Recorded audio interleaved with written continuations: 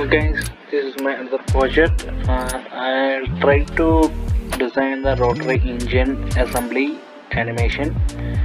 I tried my best, but I am not. Let me show animation how it works.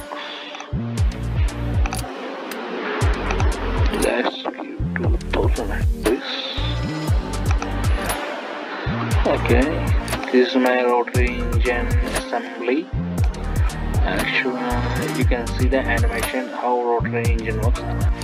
I tried my best how to give relations, but I'm not getting how to give exact relation to the rotary engine assembly. Actually, this you can see how rotary engine works. In this way, intake and ignites. This is the case, this is the output shaft, and this is going to rotate the shaft which is linked with the output shaft,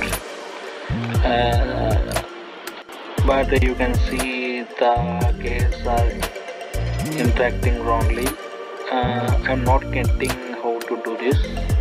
If anyone of you know what is the exact relation of design, give the exact dimensions of the parts.